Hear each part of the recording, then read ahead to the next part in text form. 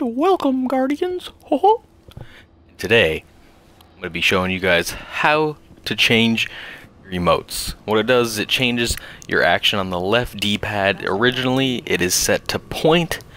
You can get them from the Collector's Edition and the Legendary Edition. I'm pretty sure you get them. I'm not really sure about all the other ones.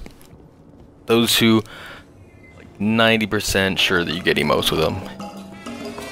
Let's just check this nice radio out while we're down here. So over here in the hangars, where we are in the little lounge area, and this thing is how you change the emotes, this little screen thing right here. Here we go. I don't have any yet, so that's the only one I'm gonna have is point the OG emote, very first one you ever have. Show it off a little. Everyone knows this one though, because you have to have this one on right at the beginning of the game, especially if you are an OG player in the game in year one.